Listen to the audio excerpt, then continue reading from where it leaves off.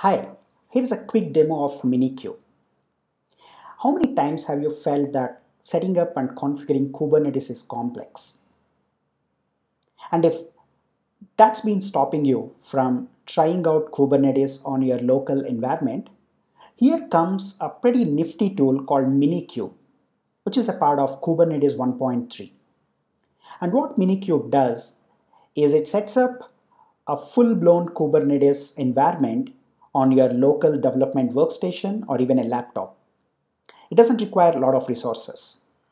That's because Minikube runs Kubernetes in a single node running inside a VM. And this VM can be based on Xybe, VirtualBox, or VMware Fusion. So setting up Minikube is pretty straightforward. You just need to download the binary, change the attributes, move it to the local bin folder, and fire Minikube start command. Once you have that, Minikube should be up and running on your machine. So let's check the status of Minikube, and it shows running. As I mentioned, Minikube runs inside a VM. So when I type Minikube SSH, it takes me right into the VM. And if something looks familiar, yes, it is based on boot to Docker VM. It uses the same VM, the same ISO, and the same virtualization environment based on Xybe. You can retrieve the IP address of your VM by typing Minikube IP. So this will give us ready-made access to a single node environment running the latest version of Kubernetes. Minikube can also point your local Docker client to the Kubernetes environment. That avoids the process of creating an image or building an image locally and then moving it to a registry and then deploying that as a pod. So instead, you can point your local Docker binary, Docker client, to the daemon running inside the Minikube VM. So when you type Minikube docker env, it points you to the eval command, which will set the right environment variables, and from now you can use the same Docker client as the Kubernetes environment. So Docker PS, Docker images, everything is now going to show you based on the single node Kubernetes cluster. So that is about Minikube. The best thing about Minikube is that it ships with a dashboard. So when you type Minikube dashboard, it opens up pretty cool UI in the default browser. So currently I don't have anything running here. So let's go ahead and deploy a simple WordPress app. And this app is based on the same sample available on Google Container Engine documentation. So what this deployment does is it creates a couple of local volumes for persistence.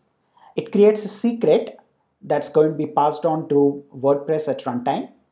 It deploys a MySQL service which will be used by the WordPress web application. So very simple, just 4 commands, and this should get our WordPress deployment up and running. So let me go ahead and run this. So the service is exposed on this port. So let's give it some time, and meanwhile let's check the UI, and there we go. This shows us a pretty cool dashboard where we have deployed one pod running WordPress web application, one pod running MySQL, and there is a replica set.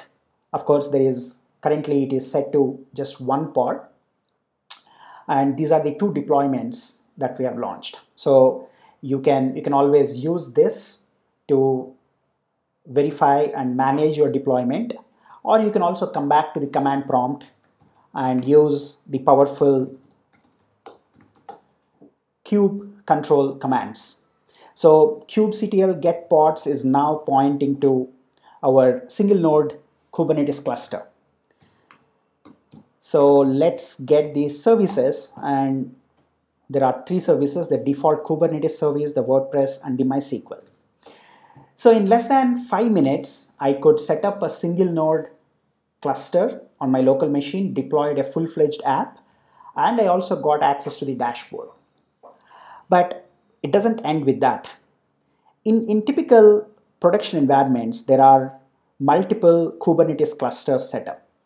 For example, developers would be targeting their local machines running something like Minikube, and the enterprise IT would set up a slightly more powerful Kubernetes cluster, maybe running Tectonic from CoreOS, and that's running within the data center.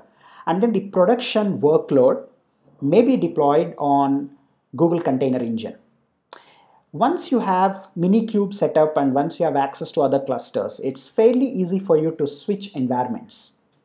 So currently, if we look at the context, so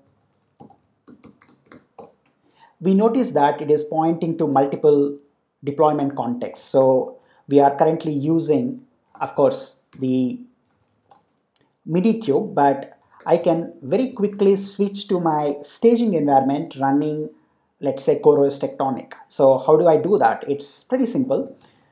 Kubectl config use context vagrant multi. So this is an environment that is currently running CoreOS Tectonic. So now when I repeat the command kubectl get nodes, you notice that my client is now pointing to a staging cluster.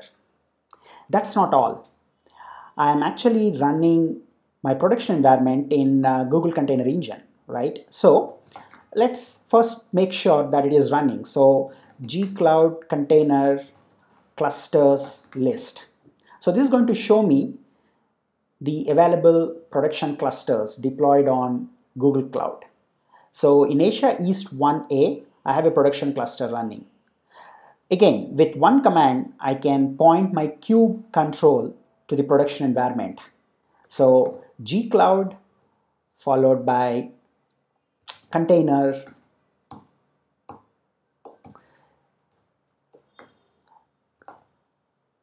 clusters get credential followed by the production cluster name. So this is going to point kubectl to my production environment. So now when I type kubectl get nodes, we'll see a completely different output, and this is pointing to my production environment. So with Kubernetes 1.3, there is a continuum. Developers work on Minikube, the larger IT targets an on-prem deployment, and the production applications through a CI/CD pipeline hit the Google Container Engine, which is also running Kubernetes 1.3. Of course, you can also use federated clusters where you can bring applications running across multiple clusters together and you can manage them from one tool. But that's for a different demo. I hope you understood the concept of Minikube and the power it brings to developers. Stay tuned for some more demos on Kubernetes 1.3. Thanks for watching.